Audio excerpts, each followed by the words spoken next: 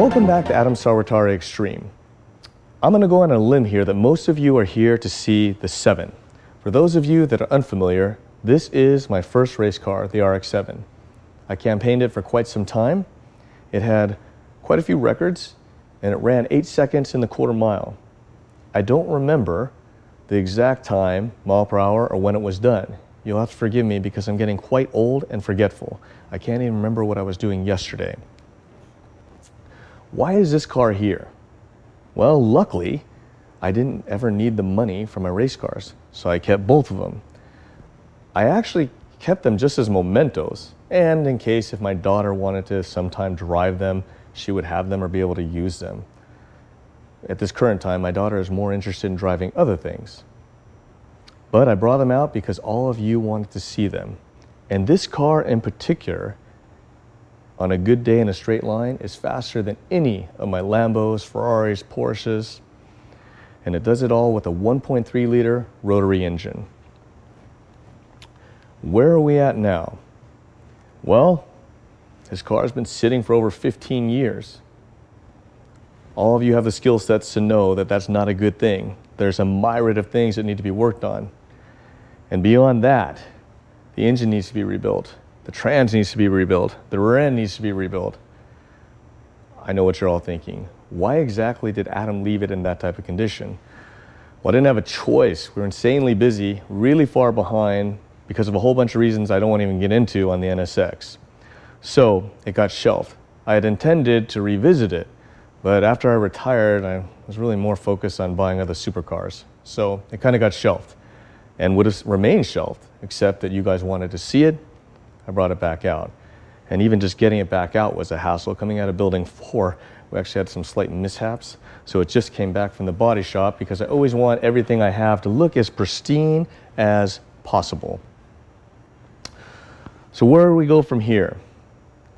My YouTube channel was started to give people a look into the experiences of owning supercars, driving them, how to work on them, possibly save them money. That was the foundation of it. So now I am on a very short leash.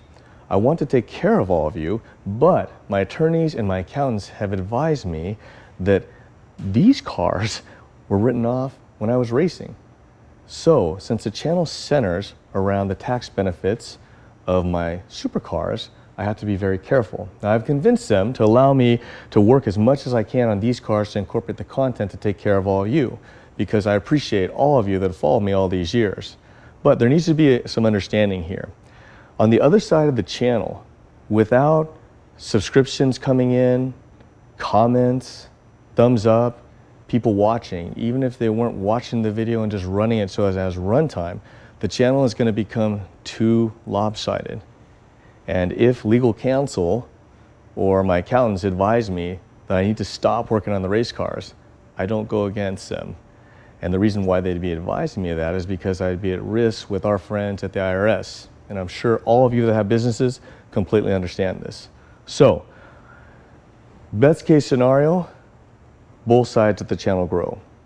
Worst case scenario, the race car side grows because all you're fanatics, the other side falls off, and I actually have to shelf the race car side, return back to the supercars to build that side up, and then I would return back to this side to take care of all you, which would be fine, but the process would take a very long time.